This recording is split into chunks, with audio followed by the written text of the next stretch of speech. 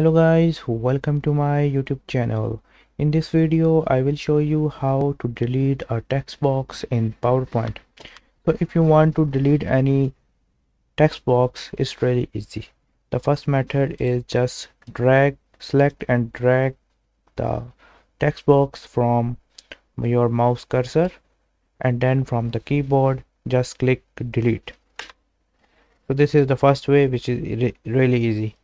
Just like if I go to insert and click on text box, here I just write my name, Rehan Sajid, and then I'm just going to control C, control V, again control V, control V, control V, and now I want to delete these text boxes or these one.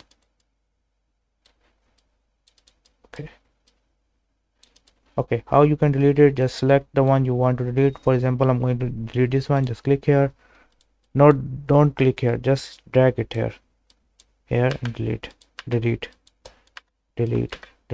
So you have to press delete button from your keyboard. Okay, I'm just going to write here so you can understand.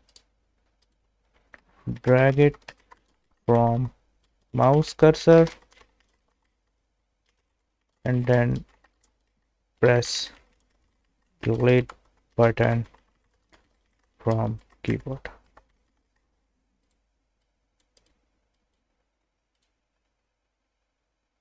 Hope you like this little tutorial.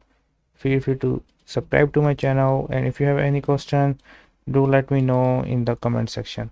Thanks for watching. Bye bye.